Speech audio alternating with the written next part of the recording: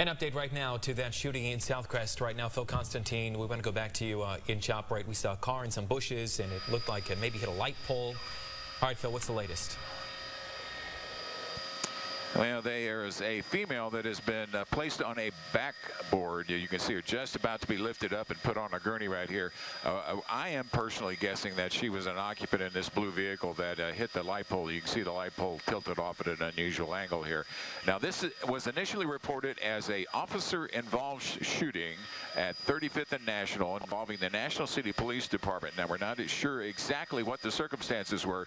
They initially told us that no one was hit during the shooting, but we also noticed that a man was taken into custody in these apartments just across the street here. He was placed onto a gurney and put into an ambulance a few moments ago. And then we have this second person over here that before she was placed on the backboard in the gurney, the police department searched her, so we're going to have to assume that she's a suspect in this incident. Not exactly sure of exactly what happened out here, why the National City was here in the city of San Diego, but indeed they told us that one person was in custody and they are continuing to do the investigation here. The roadway has been partially reopened, but again, this shopping center and the Chevron gas station has been completely closed, including all of the folks who were at the pumps when the incident happened. Back to you at the desk.